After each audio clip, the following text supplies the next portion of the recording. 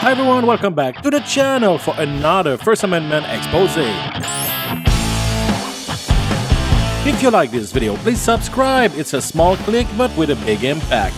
Today I chose a video from DMA in which he pissed off a whole city. Alright, let's do this. So this is part 2 from the video yesterday. Enjoy. Turn on the news, dude! Someone's going berserk at the courthouse! Up next is Chris Cordova, here to address council. Chris, if you could just state your name and your address or cross streets. Oh, shit. Here we go again. I don't know who is the one that's responsible for the timer, but there's a lot of inconsistencies last time. And I know you guys were talking about changing the rule, but to my knowledge, it's still that it should start after the speaker says their name and cross streets, or they just start their speech like I did. The first speaker last time, their timer started 32 seconds after he said his name and address. And I know he had a thumb drive to plug in, but after he started his presentation, the timer started 17 seconds later. And my time actually started after Mayor Sierra asked me to say my name and address. I didn't even speak yet and my timer got started. I think we need to be more consistent on that, guys. And Regan Benson and I lost the most time. I don't know if, you probably say, oh, that wasn't intentional, but out of all the people that either gained or lost time, I mean, we got the biggest shaft, so. Chrissy Whammy took a full minute to explain how someone lost 5 seconds, then proceeded to play the victim again, pretending that they had the biggest loss of a few seconds. I mean, this is so useful. Please continue. You're doing fantastic. But I would like to start by thanking the 3 ladies on my right. Miss Prang isn't here, but I would like to thank you ladies for standing up to this bully over here. I know that takes a lot of courage to do. And Ms. Prang, I know, was teasing you a little bit last time, so thank you. But I did a public records request on Joe Anderson and Steve Ward and their emails because I wanted to see if there was anything that would link them to this troll channel. And there was no responsive records. So if that's true, that means, Joe Anderson, you're the one that reached out to them. And I say you because I'm pretty sure you're the ringleader, not Steve. And Steve, I'll be honest with you, I don't think you're an evil person. I really don't. I think that you have good intentions. I really do. I think you're misinformed and you make really poor decisions. And yeah, you piss me off a lot. But that's how I feel about this council. You guys are not as bad as Sheridan. I mean, that's not saying much because it doesn't take too much to be better than Sheridan, but you're not. Except for Joe Anderson, though. You'd fit right in with them. You are a very dark energy, low vibrational soul disguised as a pastor. Oh, you have a dark energy, low vibrational soul. Are you kidding me? Jesus Christ, who the F do you think you are? A small middle-aged man with a Napoleon and a victim complex, a whining brat who harasses and bothers people for years to make enough money for your weed and a tiny dog. You delusional, self-indulgent, entitled tiny boy with nothing in your life other than a court case and the perspective of jail time. Hey there, pretty boy. You know what they call guys like you in prison?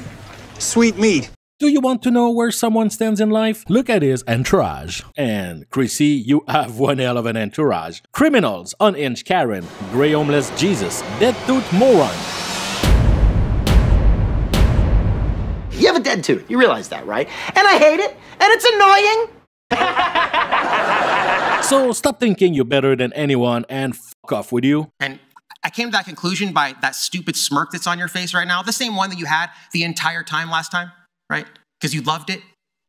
And I was thinking, why would he reach out to this troll channel? He knows it's going to get me back up here, but then it hit me. That's what you want, right? You love the attention. You love it. Because you're a narcissist. And narcissists love attention, whether it's good or bad. Hey man, you're black. You are too. But that's also a narcissistic trait. You see, I don't provoke reactions. It's not a lie, if you believe it. I go and I peacefully record. And if somebody else is going to get irate and then blame me, that's called blame shifting. It's a narcissistic trait. Miss Lambert, she might suffer from that too. Are you serious? Ugh. And I don't even want to keep coming back here. I know that's what you want. So hopefully I won't have to come back because, it's very high stress to come here. It really is. And like Ms. Prang said, now we're wasting how many tax dollars on all this extra security. We had 4 officers here last time. You're making a mockery of this city council, right? Not us, not Ms. Benson and I. You know, you guys are. And your colleagues see right through it. You're not fooling anyone. I don't think you're trying to fool anyone. You're just scumbag and you're happy about it. So I just wanted to put that on the record, you know, that we're not here to provoke a reaction, okay? A bullshit, a bullshit, a bullshit. And exercising your rights is not getting away with anything, Mr. Anderson. Chris, your 5 minutes are up. Any questions for Chris Cordova? Seeing none, thank you very much for your time. Man, he's just crazy. He's just a crazy person. What is wrong with him? I wanted to say that with the obvious clown show that's going on here,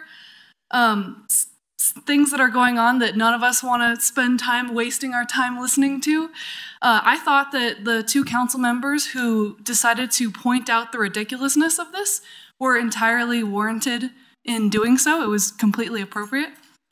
So, and also, especially when they made it very clear that they weren't speaking on behalf of city council when they were doing it. So, thank you for doing that, guys. And once upon a time, we never had to worry about people coming in from outside of the city who aren't part of us and abusing this. And those days, guys, are clearly behind us. This is obviously not what this is for, and yet here we are. So whether as individual members of the council you choose to just let it be beneath your notice and focus on other things, or whether you choose to speak to it, that's up to each of you to decide how your gifts come together and how they work for that. But this, you don't have to let anybody use this. You could limit it to Inglewood citizens and business owners. You would be within your rights. You could do that, and I would encourage you to do it. Thank you for your time. And this is my whole problem with that shit and why I start this channel. Over time, the government will create more limitations and more boundaries to avoid the scammer and the grifter, and frauditors are ruining it for everyone. That's right. I think that that is totally a valid approach, is to just say we're not going to engage with it, and that may or may not on some occasions work to have something distasteful go away. I know that some have taken that advice. I haven't. It's just not generally my approach. Is when I see people that I respect within our city, staff, citizens, police, getting pushed around and within doing their jobs, and they want somebody to respond to that. I want to respond to that, so I took the opportunity to respond to that. There is a little analogy from Chesterton I wanted to share with you all. He said, if a man comes along and pushes an old lady into traffic, and another sees it and rushes in to push her out of the way before she gets struck by an oncoming car, it won't do to speak of them both as though they're the kind of people who shove old ladies around in traffic. It's one thing to come to the city and create a stir. It's another thing to stand up to the people who do those things. And I do enjoy exercising my First Amendment rights, and would like to continue to exercise opportunities to do that. The goal of the First Amendment auditors is to create discomfort in the people that they're going after. And I wanted to show that that doesn't really work on me, and I think I've demonstrated that quite well. So thank you all for coming out. I understand different approaches to this, but I do stand behind my response.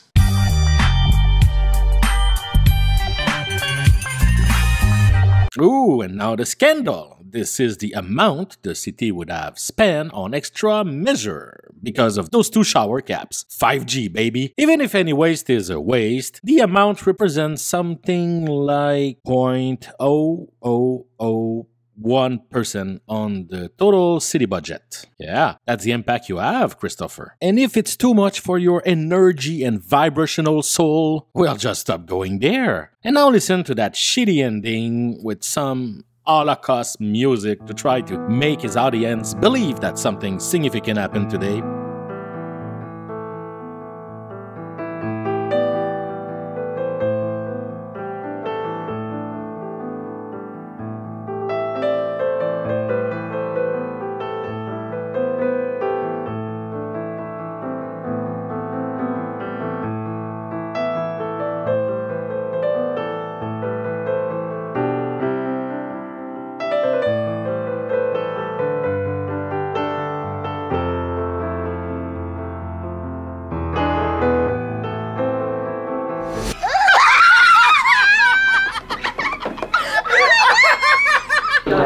even a freaking auditor. I know, that's what I I'm get saying. so sick of that. I know, I'm not. you're not an auditor. I did leave my other Chipotle out all night and had all that hot Chipotle sauce, and Loaf scarfed it. Oh no. And he's fine. Oh So, jeez. All right then. Okay, have a good one. You too. See ya. And that's how it ends, with more stupidity and lies. I'm not even an auditor. I'm not even an... We know that. What you are is a frauditor. Someone who stirs some shit up, and that's what you both are. Instigators and shit disturbers at your best. All I saw in this video was a city and citizen tired of your BS and a mayor who chose to resist. Yeah, okay, these two Civil War survivors gave a "right" type of short speech at one point. There was nothing new, so I didn't include them. But other than that, you two morons are ready for a padded room and are deeply unwelcome in this city. Listen to me carefully. You're an idiot and a scammer. Alright, enough with these clowns, my dear crazy baby and the red rabies, like they say in the Philippines. Shout out to the members, you're the reason why the sun shines every day. Thanks for watching my video, please like, comment and subscribe. And let's expose those clowns one at a time. Bye.